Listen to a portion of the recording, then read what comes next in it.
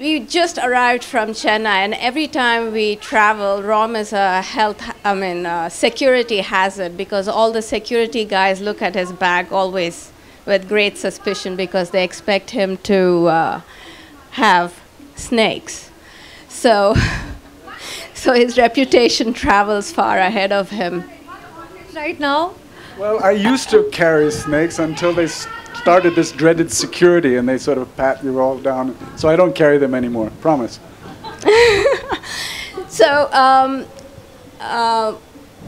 the one thing I have to say about Rom is that he's obsessed with reptiles, with snakes and crocodiles mostly, to a lesser degree with lizards and turtles, right? But the thing is, throughout his life, he's used that as his core interest and gone off in different directions, building different careers. So do you want to list what the different jobs you've done?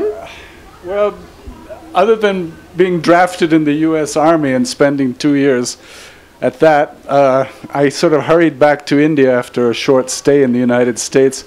And I wanted to set up a snake park. And lo and behold, I did it, Madras Snake Park. That was an overnight success, and 1 million people came the first year, so I said, okay, we've got something here.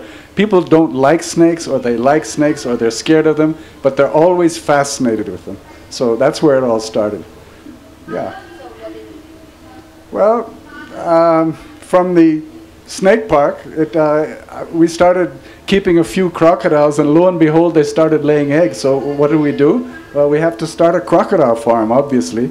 And that's the current Madras Crocodile Bank near Mahabalipuram, which you've got to visit someday. And just as a side note, by the way, we've got 1,000 surplus crocodiles, so anyone coming forward at the end who will accept at least 100, you can have them free. Okay, so I'm going to answer for you. What I was expecting was he's been a zoo manager, a filmmaker, educationist, conservationist. What else? No, you're the one to say this. And now proselytizer with snakebite. Well, that's true too. So something you said sparked this off. So people generally are scared of snakes. And that's a good thing because it keeps you away from danger. It saves your life. You don't want to be messing with animals that could kill you.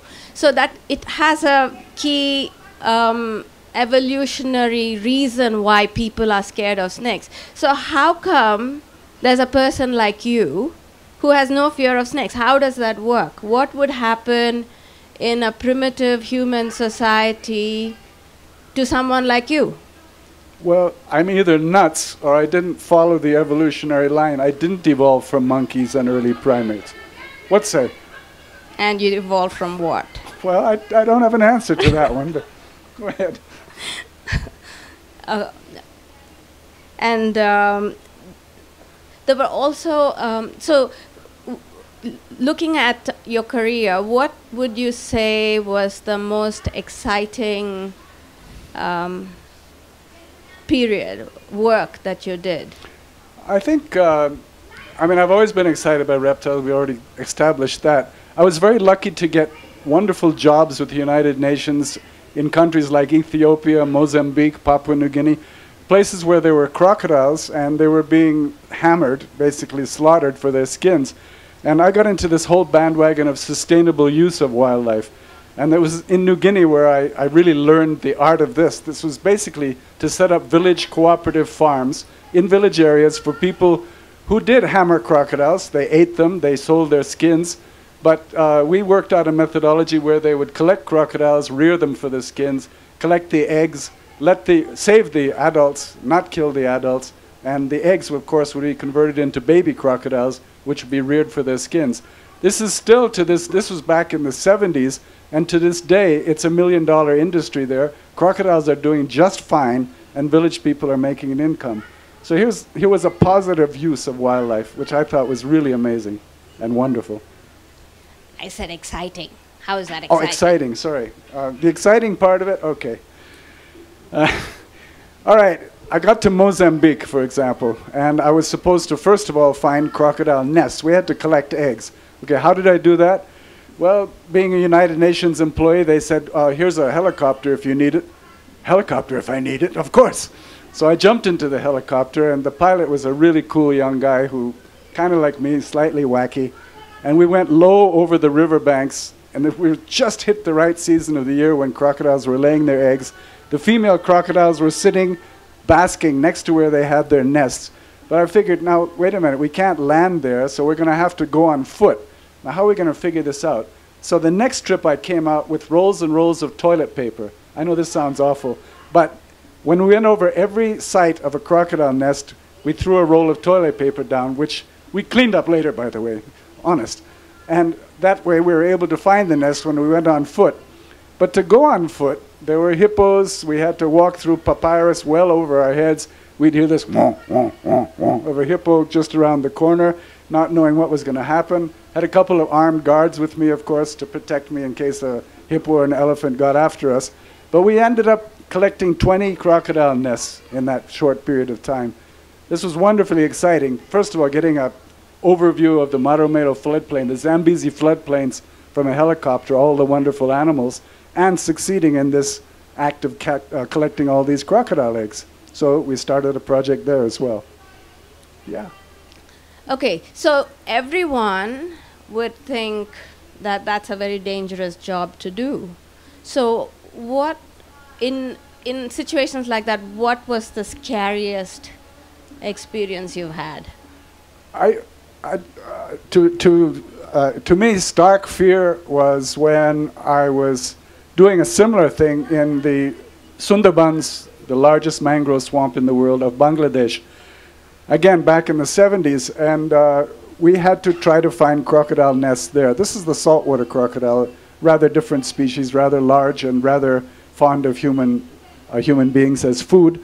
And as I was wandering through the Sundarbans, again, I had a couple of armed guards behind me with old 303 rusty bolt action rifles. And I was actually more scared of the guys sort of letting off a shot by accident than I was of any crocodile. But the fact was that we were actually worried more about tigers than anything else. During the 2-week period that I did that first survey, 6 people, local fishermen and honey collectors, were killed by tigers.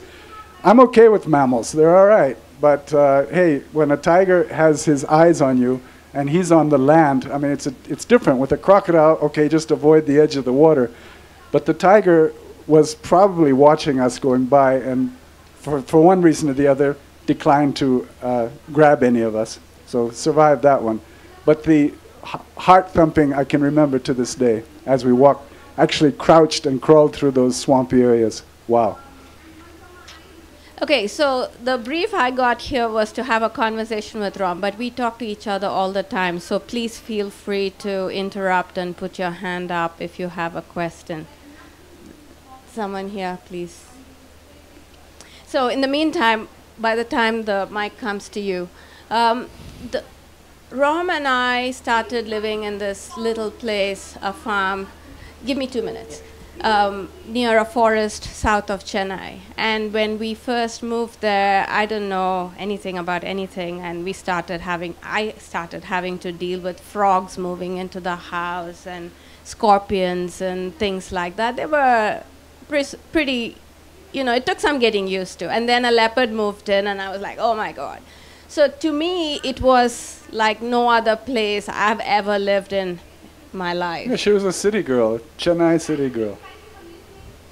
So my question to you was, have you ever lived in a place, since you've lived in several places in your life, have you lived in a place with that range of never for that length of time. I mean, we set up field stations in the Andaman Islands. We set up one in Agumbe. Some of you might know about that one. And there are king cobras there, a wonderful snake, and things like that. But actually living in a place, and we've been there 25 years now, and we put out camera traps. We've got photographs of all the porcupines and civet cats and the leopard who visits us now and then. So yeah, we're really very, very closely attached to that farm. It's more than a farm, much more. So if you feel It's on. So if you're filming a crocodile documentary, for example, what do you do if you get some great footage and the crocodile eats the camera? Yeah, well, even more fun was when my brother, who was the sound man, put his his beautiful microphone down close to the crocs, and one of them jumped up and grabbed it. He was very, very pissed off with us because that was a very expensive little item which he lost on that one. Did you get a refund from the crocodiles? Of course. No, the thing with crocodiles is when one goes for one thing, all the others think, oh, that guy's got something really juicy, let me also go and see. So basically this thing was shredded in 5 minutes. So, well, what I wanted to do is, when I first met Janaki, she was a film editor, okay? She was editing soaps, she was editing feature films, advertisement films. She was pretty bored. So I came to her with this proposition. I need some help. I need a show reel to prove to National Geographic that I'm a real good filmmaker and we can do some fantastic films together. And it must have worked, her show reel for me, because National Geographic gave us a contract. And what was the film? It was called The King Cobra. Everyone said to us, hey, you know, a king cobra, when it's happy, it looks like this. When it's sad, it looks like this. When it's angry, it looks like this. How the hell are you going to make a film out of a creature with no personality whatsoever? But no, we went on. We were undaunted, and we did make the film, and it got an Emmy Award. We didn't even know what an Emmy Award was in those days. They asked, sorry, they said, come to New York, and but make sure you bring a three-piece suit and a tie. I said, I can't be hassled with that. My mother was really teed off with me. You didn't go to New York to get your Emmy? No, they sent it in the post, no worries. Anyway, that was when I first met Janaki. And since then, we made about half a dozen films for National Geographic, and yeah, some of them were very well received, and that gave us a lot of inspiration. Now she's a writer, permanently. And she lives in the right place for writing, that's for sure. yeah, so when I started writing, I had spent 10 years as ROM's secretary as well. So my world was entirely reptiles, and I just had to come up for air. So I went out and did some work with leopards and elephants to see how large mammal conservation and research works. So that gave me a good insight into how India's wildlife is doing, what various kinds of studies are going on around the country, and I think that's where I draw my stories from. But more importantly, I think you went into the human-wildlife conflict aspect of it, especially with both leopards and elephants.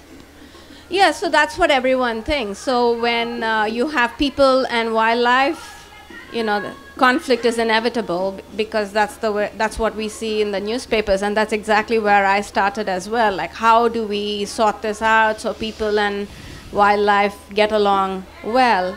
But then I started stumbling on all these instances of people getting along very well with wildlife, but nobody celebrates that fact, and we could do more of that. So I'm headed in that direction now, chronicling all those instances of people who actually sacrifice a part of their livelihoods and adjust their way of life to including wildlife in their landscapes. And these are not national parks or sanctuaries. These are villages and fields and places like that. So it's there. It's just that we need to make them feel like they're doing something good for this country's wildlife. Otherwise, you know, we're just losing that whole tradition. I have a question, actually. I have a group of friends who have a tract of land, several of them. It's not just one piece I'm talking about. And it's about 10 acres. And they would really like to bring wildlife into that property. So apart from just leaving it alone, is there anything that you actively do to encourage this kind of private space where animals can come and grow and all that? Go ahead, because that's a... I don't think we do anything more than just create the space. If it is good enough, they will come. Drinking water, maybe? Yeah, source of water. But even that isn't necessary. I think it's planting a variety of trees, which is where we went kind of nuts on that. And we were looking at all local species, and we planted a huge variety of trees. The local farmers thought we were nuts, and they were trying to figure out what kind of money are they going to make out of the trees. But no, it was basically because we did want birds and all the other associated wildlife to move in with us, and they did. Yeah, also beware, you'll always have unintended consequences. You think you're doing one thing and you'll get something else that you're not prepared for. So when Janaki lost her favorite dog, we were wondering how the heck did that dog disappear. We put out a complaint with the police department to file an FIR that the dog had, so we could put an ad in the paper and offer a reward for her dog. So when the dog was found, actually it was just the carcass, and the leopard had taken it and eaten it. So I went back to the police inspector and I said, actually the dog was taken by an animal, so it wasn't stolen by a human being. And the police inspector said, leotard. You can't laugh at a police inspector. I mean, I knew what he wanted to say, but the idea of a leotard sort of skulking through like the Pink Panther in a leotard or something like that. So that became the family joke. yeah, so we put out camera traps to understand what this leopard was about, and you can recognize leopards by the arrangement of spots. So we got a shot of the guy just a few months ago, and we were wondering, he must be about 15, 16 years old now, and we don't know how old wild leopards get to. And he's got a little bit, his ears are a bit moth-eaten, his whiskers are all a bit blunt and, broken off, and he looks a little bit getting there. I feel for him. Yep. Yeah. He is. Sorry, yeah. Hi, sir. I was recently switching through a couple of TV channels and I saw an image of you and the Irulas in the Everglades. And could you share your experiences working with the Irulas through the years? And are they a dying kind of tribe in terms of what they're doing? Very true. And the fact is that, tribal livelihoods are not compatible with our laws and, Wildlife Act and all this kind of stuff today. But I met the Irulas way, way long time ago in the late 60s and formed a very strong bond with a very large group of them who were in those days catching snakes for the skins. Well, we did quite a bit of work to try to stop the skin industry because 10 million snakes were being killed every year. So by stopping the industry, we're putting them out of business. So then we got them going with the idea of extraction of venom for the production of antivenom. And to this day, the Irula Snake Catchers Cooperative supplies most of the venom used for antivenom. They're wonderful people, and taking them to Florida, to the Everglades, was something we had thought about for a long time, and only finally managed to convince the Florida Fish and Wildlife Commission to support our trip over there. It was a lot of fun, showing the American snake hunters with the air-conditioned cars and a case of beer and loud music on the radio. That's how pythons are caught. But the Irulas, walking through the bush, sort of slithering through the mud and everything, and finding those pythons. It was wonderful to watch them, and it was a wonderful learning experience for those American snake hunters too. It was great, wonderful. Hi. Starting a croc park or maybe a snake park today in 2018 itself seems so daunting to me. So you started something maybe in the 70s. So can India's Steve Irving tell us some experiences of starting a croc park in India and all the red tape you had to go through? Well, I wasn't joking about the 1,000 crocodiles. We really do have 1,000 surplus crocodiles, and we're giving them free to anybody who wants to start a crocodile farm. I'm serious. It's a wonderful, we get 500,000, 5 lakhs of visitors every year there. So it's even, commercially very viable operation. Bangalore, great place for a croc farm. Any takers? Please see me afterwards. The challenges. The challenges, of course, are the Central Zoo Authority, the usual government rigmarole that we'd have to go through, but it's all beatable. Hi. One thing I found, I don't know both of you personally, but I follow you through books and her Twitter account. So a bit common thing about both of you is, I also know Pradeep Krishna and Arundhati Roy. They're married together, and somehow there's some similarities in the way they started off. They also started with a film, and then Pradeep is also a conservationist. Arundhati is an author like you, and one more thing is that just like you and Pradeep both have a very non-serious view towards conservation, at least how it looked from outside, which is a bit different from many of the scientists we see in Bangalore who are too serious, too worried about everything. And so I want to know, what's your view on conservation and science? How do you think it should be done? Well, that's an interesting question. I'm not really quite sure how to... I'm a bit of a laid-back person, and I think I've influenced Janaki in that way too. She is a bit of a pistola, as we say in Spanish, down in Mexico. But we look at things a little bit, let's say, coolly, and but taking all the facts into account, of course. Yeah, I know what you mean, because both Pradeep and Arundhati are very good friends of ours, and I see the parallels because Pradeep quit filmmaking and taught himself to identify trees and go into tree planting, and I gave up filmmaking to start writing. So, yeah, and both Pradeep and Rom together are a riot. So it's there are some parallels there. Anyone else? Yeah. Hi, sir. I have two questions to you. We always have a conflict between conservation and infrastructure development. So how do we balance it? And the second question is, can you please tell us more about your Agumbe experience? Thank you. I can talk about Agumbe. What about the development thing? I think anyone in conservation will tell you they are not actually polar opposites.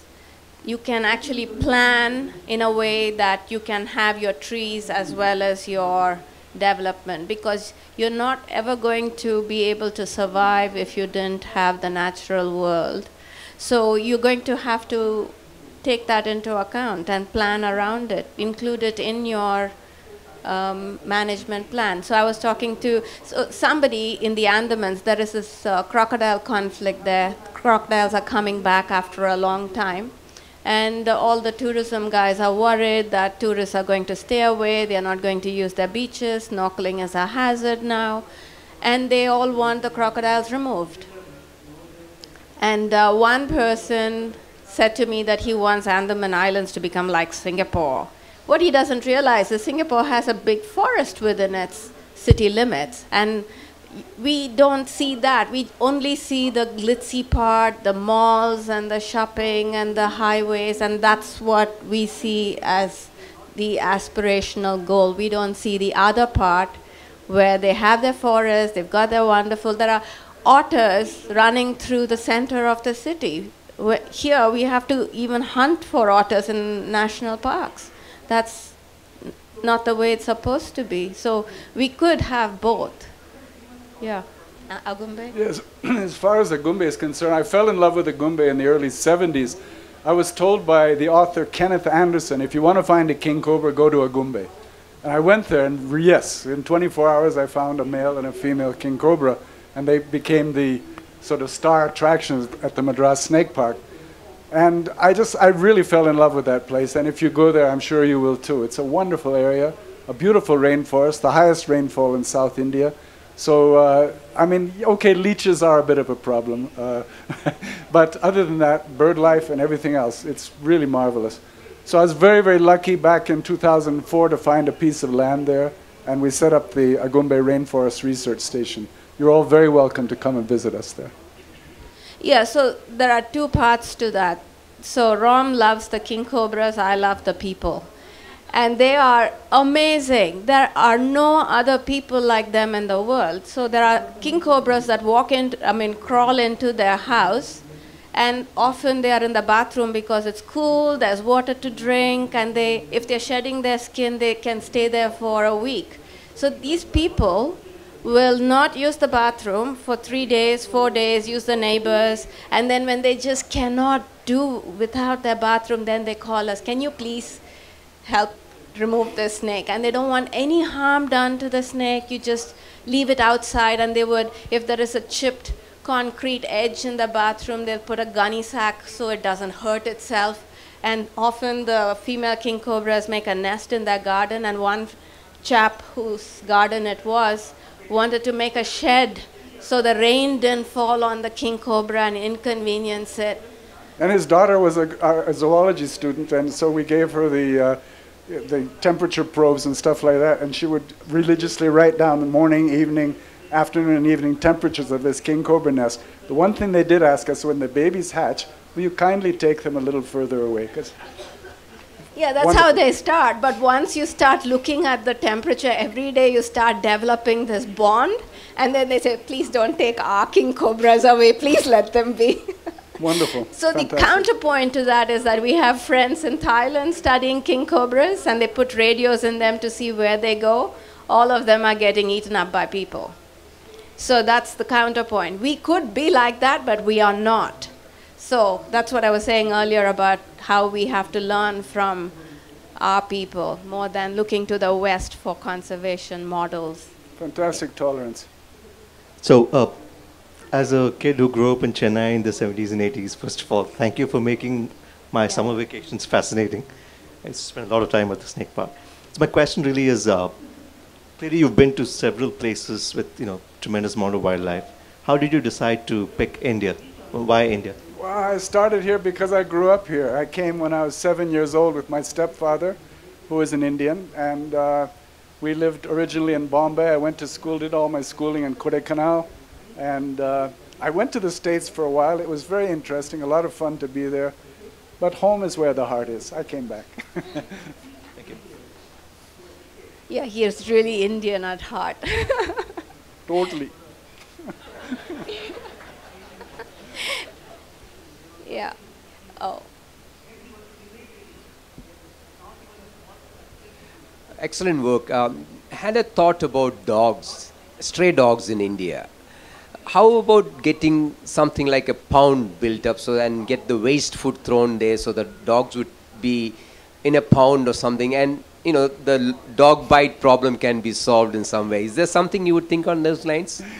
I'm a wild animal person. I know there are lots of people out there interested in the dog situation, and I hope they will find a solution, but not me.